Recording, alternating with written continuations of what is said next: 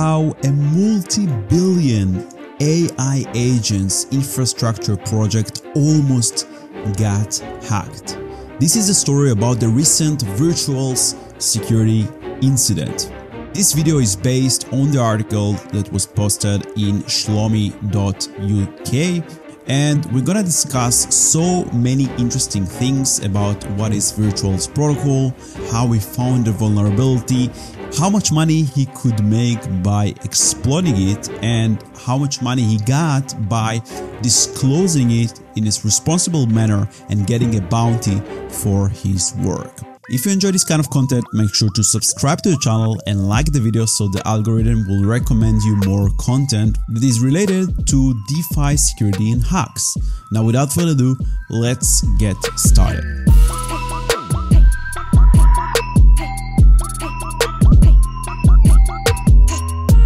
So starting with some intro. AI agents are the next big thing and the most hot topic in cryptocurrencies. Virtuals is a platform that is deployed on the base layer 2 on top of Ethereum, and it has $2.3 billion in TVL. It's a platform that allows you to deploy AI agents, and essentially it's the application store of AI agents, some kind of infrastructure, and currently there are more than 12,000 AI agents deployed in the platform. Now they have the flagship AI agent, which is called AIXBT. Its market cap is on $641 million. And any agent has also its token, and a liquidity is being added to Uniswap version 2.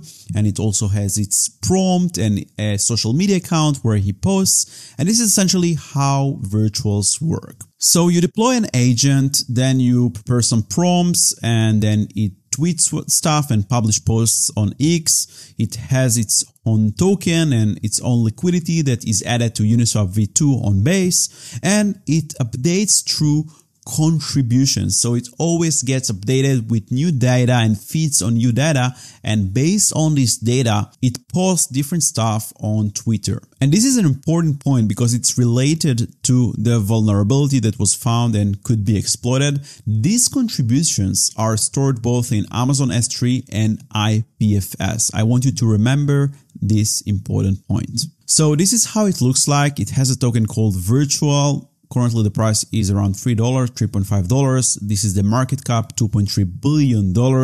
A lot of volume. People are trading these tokens and these AI agents back and forth, both. And the virtual token is the foundation of all the other AI tokens. You can see here, this is a screenshot from the Virtuals website. We have all the leading agents. The first one is AIXBT. At the moment of taking this screenshot, the market cap is $700 million.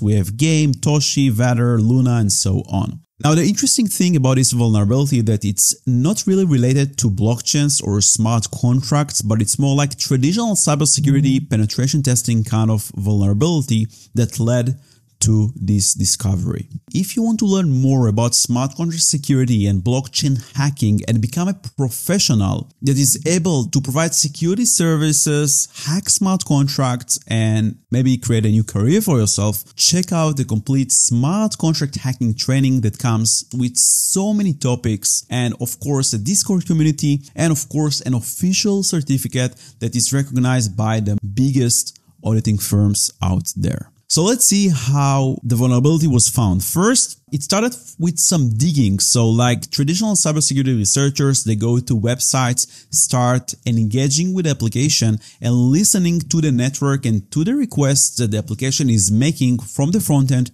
to the back end. In one of the requests, the researcher saw this result from the backend, from the server. So he got a JSON result with a status success and with the data of a token. Of course, this token is censored, but this looks suspicious. When you get some kind of response from a web server with a token, it might be sensitive because you're not supposed to be exposed to tokens and private keys. And this token is actually an API key that gives you access to a private repository on GitHub.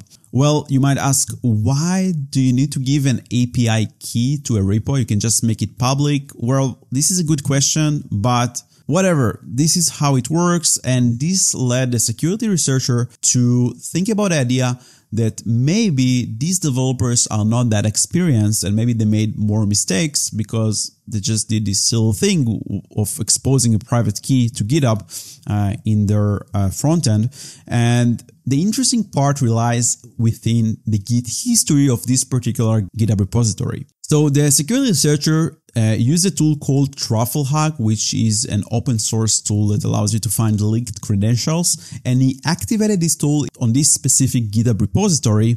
And then the results were very, very interesting. So in the history of the commits of this GitHub repository, this tool called TruffleHug was able to extract some sensitive files that include some sensitive information like AWS secret keys and passwords and so on for the Redis database.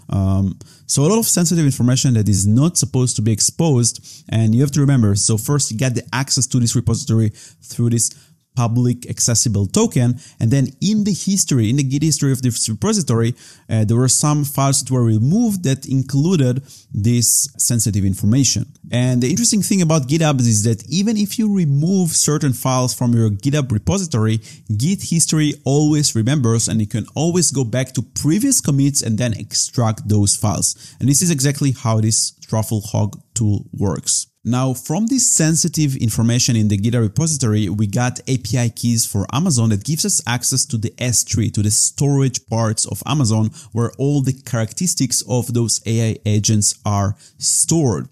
And this gave the researcher the opportunity to modify all the prompts and all the information in these S3 buckets that is attached to all the agents, all the 12K plus agents that are deployed through virtuals can be edited. To be precise, the character card of every agent could be modified. So the way it works is that the developer of the AI agent can access the configuration of the agent through the virtuals platform. And this is how it looks like in the front end. So if you deployed, let's say, Luna, the AI token, AI agent Luna, you can access it with your private key and then modify the dataset that will be attached to Luna.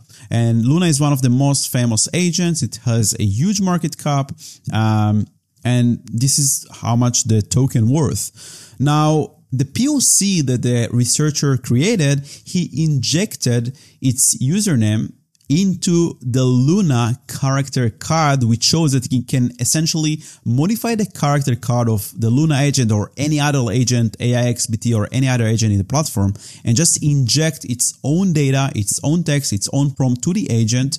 And I want you to think, to pause and think, all right, so it can influence character card and modify the prompt of the agent. What can he maliciously do to get benefit out of it?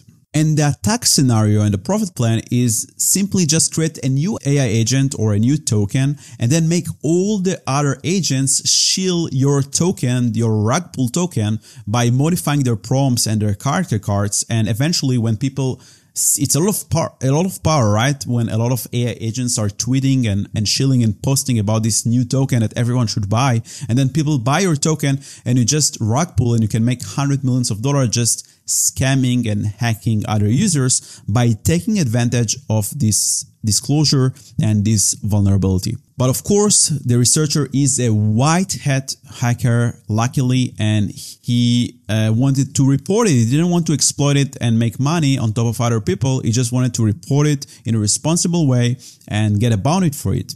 The challenge was that this virtuals platform didn't have an official bug bounty program, and this is usually very tricky because you don't really know who you are talking with. Sometimes the teams are anonymous. Maybe you send a DM on Twitter and the wrong person reads it and then exploits it themselves, and then you might risk the whole ecosystem just by not doing the right thing and going through the right flow. So just for these cases, we have something called SEAL, Security Alliance, a 911 line. And this is exactly what the researcher did. And they got him connected with the real official virtuals team and eventually received a $10,000 bounty, which in my opinion is not that much. But I mean, he could make way more if he would take the black hat side. Obviously, it's great that he didn't do it, but I just think that this is a bit undervalued to such vulnerability.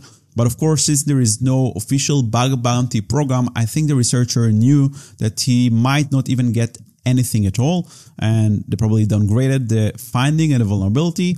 And it's quite sad, to be honest, but I hope that in the future projects will learn from that and security researchers will be more compensated for their hard work.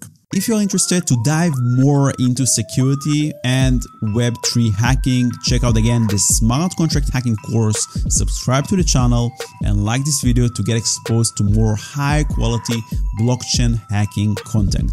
Thank you so much, and I will see you in the next guide.